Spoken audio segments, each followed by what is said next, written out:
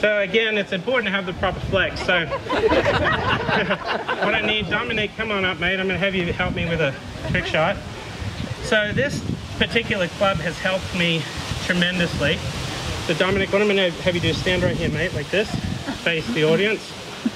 Okay, and what I'm going to have you do is put your arm straight out like a tree. All right, so let's say I had to scoot over a little bit that way. So let's say my golf ball was on this side of the tree. But with this shaft, see how it flexes right around the trunk of the tree? You comfortable with me hitting that? He says go for it. Go sit down. He's brave. Everybody give Dominic a round of applause. He's so brave. I was brave when I was that young too. All right, so here we go. Just gonna play a little golf swing with this car antenna, right? Give it a whirl. There we go, not too shabby. So we're going to play a little draw.